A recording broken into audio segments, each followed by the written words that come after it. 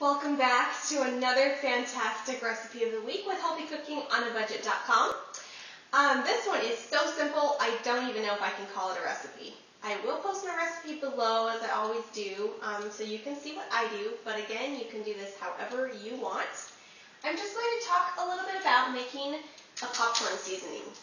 Really, really easy, but we can have something that's a little extra nutritious for our popcorn and that tastes great.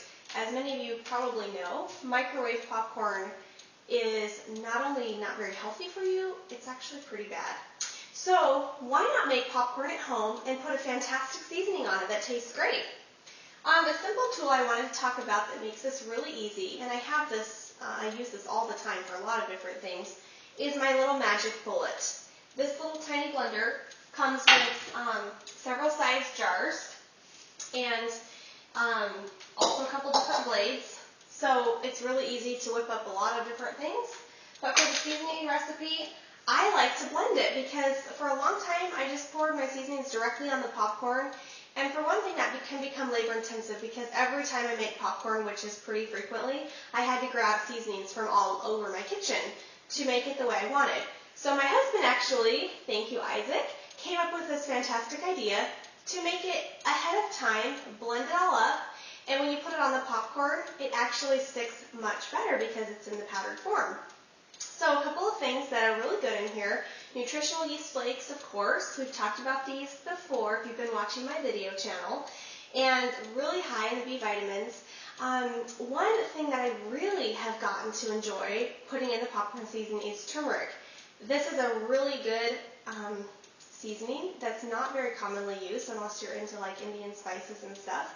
But it's a great addition to a lot of things, and it's perfect in popcorn. High in antioxidants, high in vitamin B6, and also in a number of minerals. So you can't go wrong. Adding that in gives it a perfect little flavor. I like to put onion in it. Dill is also a great flavor. And of course a little sprinkle of cayenne if you like something a little extra spicy. So again, make it however it suits your taste buds because you can't go wrong. But the nice thing about blending it up is that once it's blended, and I have some to show you here already, put it in a little container, and here you have a perfect seasoning that can sprinkle right on your popcorn, and it's great because you can use less oil on the popcorn and it sticks so nicely. Use as much or as little as you like and enjoy. As always, please subscribe to my YouTube channel to check out more fantastic recipes, and or follow me on my blog at healthycookingonabudget.com. As always, eat healthy to be healthy, and I will see you next week.